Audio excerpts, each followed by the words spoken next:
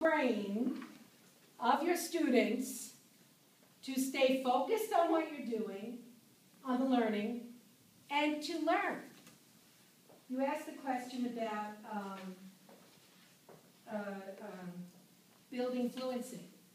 Accuracy has to come first. So first you go slow, make sure they have an accurate understanding. Then they practice that, and they become fluent.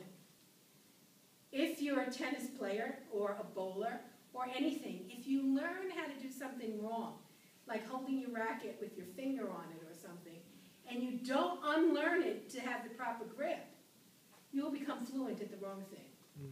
Okay? So that's what we're trying to do here. Now, we assumed in our assumptions that you had a lot of presentation skills.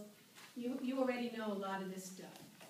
And the first psychoneural principle, fancy word, is interest.